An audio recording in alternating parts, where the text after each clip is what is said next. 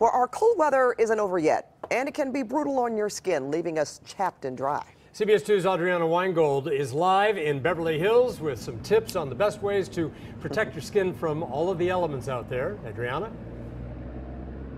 Well, it certainly has been cold and dry, and if you're anything like me, you've got that heat cranked up really high, which makes you warm and toasty, but it could leave your skin screaming for help.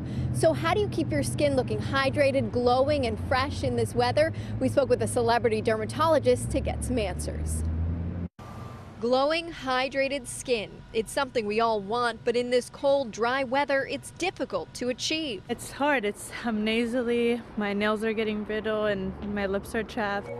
Tell me when it gets warm. We went to celebrity dermatologist Dr. Susan Evans in Beverly Hills for some tips and tricks to keep your skin moisturized through the winter. After you're doing your usual wash, then just put some oil on before you towel dry, and you'll lock a coat of moisture in on your skin, and you'll be better ready to deal with the weather. Dr. Evans says there are several treatments you can have performed at a doctor's office to help with dry skin.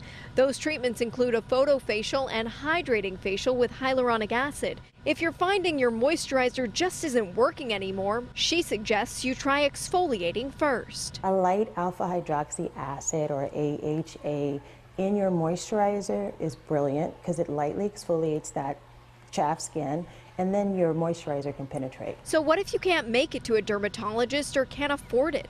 There are several at-home remedies using things you probably already have in your kitchen. Dr. Evans suggests using avocados and olive oil to make a great moisturizing face mask, but she says the best way to combat dry skin is working from the inside out. Always stay hydrated as much as you can, like drink lots of water. It really does make a difference, and the problem with cold air is it drains the air of moisture, and so as much you have on board, the better.